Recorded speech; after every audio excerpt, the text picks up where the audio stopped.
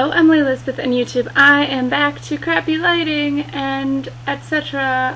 Webcamness because, as Liz said, I lost my iPhone.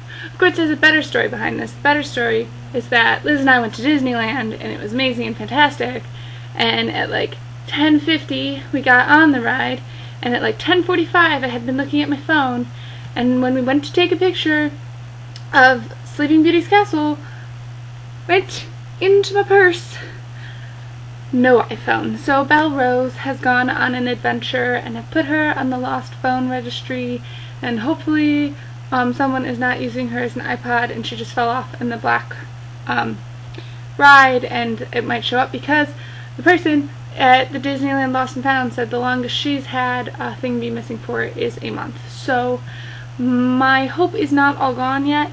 In the meantime, I have this phone.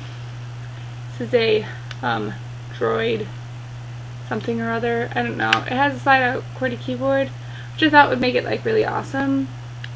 It was my dad's old phone. That's why it's like broken and stuff. I have to say, the iPhone's design is just so much better. Like, this is heavy. It's not convenient to hold. The phone is horrible, and like, why? I don't know why they designed these. It just looks clunky, and the OS is clunky, but on the plus side, I have phone, so I'm not really complaining. I'm just saying that when the new iPhone comes out, I will probably save my money for that.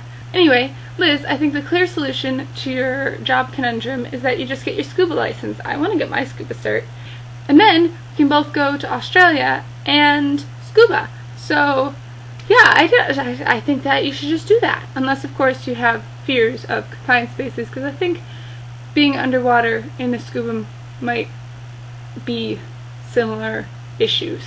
I don't know.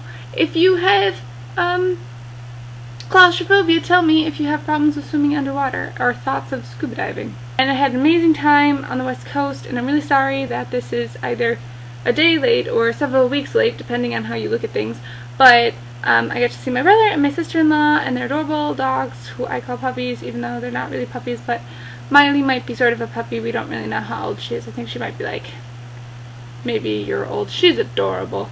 She's just like fluff.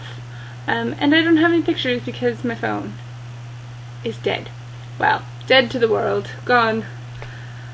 Found greener pastures, perhaps found a new owner, or perhaps it's just chilling at the bottom of Space Mountain in Disneyland. I don't know. It could be that way. I don't know. I started my volunteer position this week, and I've gone for 2 days, and bonus, I got upgraded to intern. I'm not really sure how that happened because I just said I was volunteering, and I came in the first day, and the guy's like, "This is our intern," and I was like, okay. So it's been fun. We're doing a unit on light and optics, and it has involved a lot of me showing people diffraction gratings. Pretty cool. We also made a laser maze that I did some of the programming on to make work, which is really cool. And now I am less impressed by people who program robots if they just use this Arduino software, because it has a lot of the knowing how to do things in it. It's just programming. I don't know. Anyway, it's pretty cool, and Emily, hopefully I will see you tomorrow. Bye, girls!